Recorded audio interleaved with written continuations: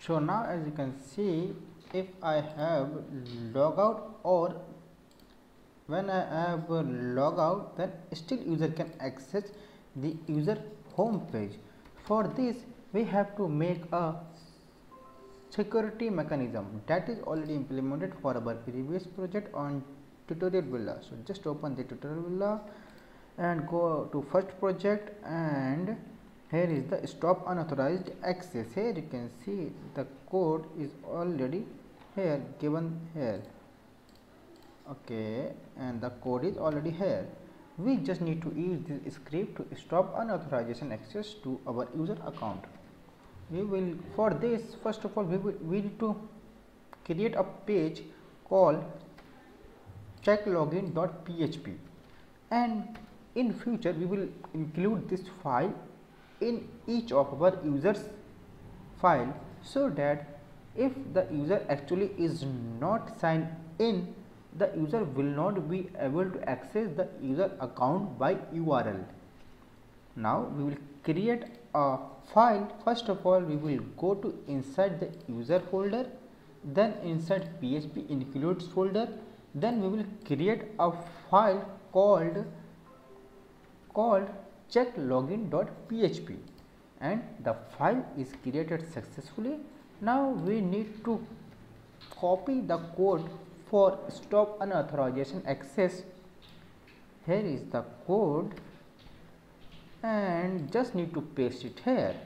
As you can see here, first of all we start this session and we check if the session ID is exist and the login type is user, then only user can access the page.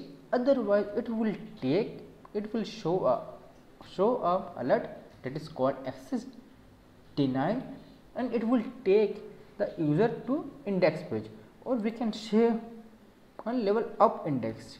It is like this. Okay, and it is done. For this you can also open your login page that is outside of our user folder. Where is the, here is the page.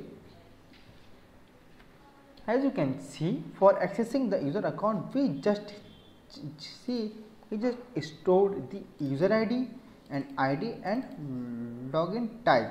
We just need to check the ID and the login type should store in session. It means user has opened their account and now they have access, and we already have this code here. Now we just need to include this page to users every page. So for currently inside user folder we have only one page, that is home page, and when I open the home page it says okay, we have to include it the top of our page. So I will just include this page. As you can see, the page should be include, and it is inside php includes folder.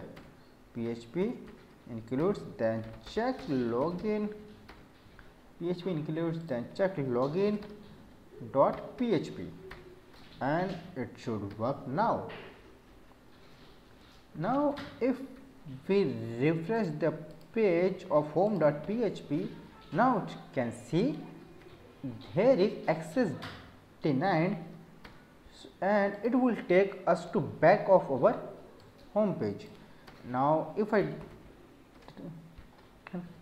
write it again, then you can see access denied. Now we have to log into file. Okay, when it will access denied, we want user should come to this page. Okay, then for this we just need to change the page here, not index.php, it should be login.php, and it's done. Now if I wanted to access the user home page, it will not allow me, and we are at login page.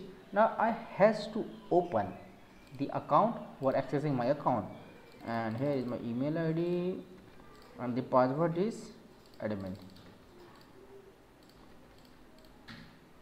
So now you can see I can access my home page.